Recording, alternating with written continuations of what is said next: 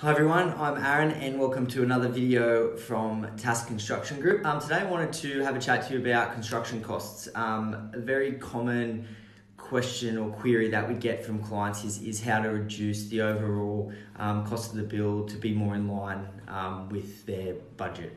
Now, before I jump into that, I just wanted to kind of explain how that process works for us anyway. So every client that we work with has a budget.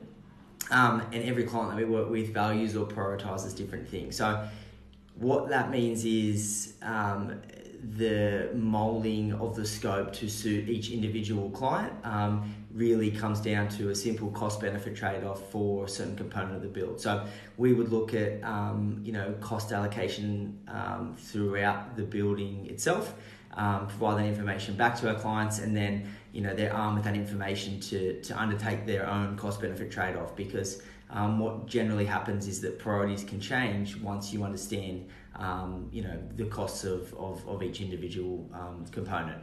It gives flexibility to be able to then go, well, I'd prefer to not do this certain area of the home, and then take those funds and put them into another area. And I could give many examples, but one just a hypothetical would be someone valuing the thermal insulation of the home and preferring to kind of increase that, and then whereas another client is less concerned with that, but they would prefer to have that additional funds and put it into their kitchen and have a more high-spec kitchen. So it's a process, but to answer the first thing that I was kind of I mentioned at the start of this video as far as how to do that, is essentially thinking about three separate categories. And the first thing to note before kind of running through them is that costs in construction are in the labour. Materials account for only a small kind of percentage, maybe 20 to 30% of the overall build. So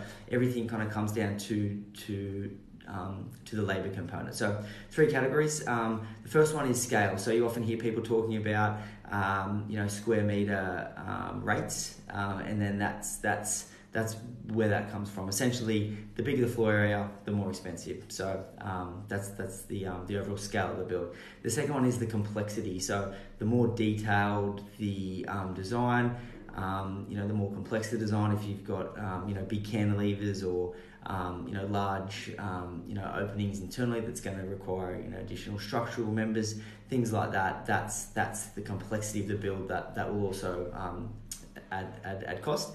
And the third thing is your finishes. So the finishes is normally the first kind of go-to area that our clients, from our experience, identify.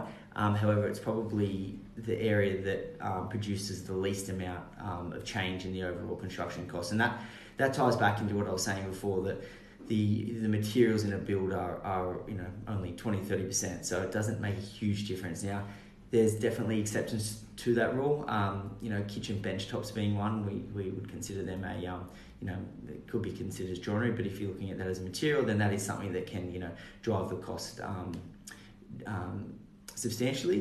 But other items such as tapware, floor coverings, your PC items, things like that don't make a huge contribution. So when you're thinking about that, just to summarize there, the scale, the complexity, or the finishes, dependent on how far the overall cost of the build is from your budget, is going to govern which of those three areas you're going to look at. So if the price of the build is significantly different and I'll say significantly more to your budget, then you need to be looking at those first two categories. You need to be looking at scale, and you need to be looking at complexity, because they're the two areas that are gonna make the biggest change in the overall price.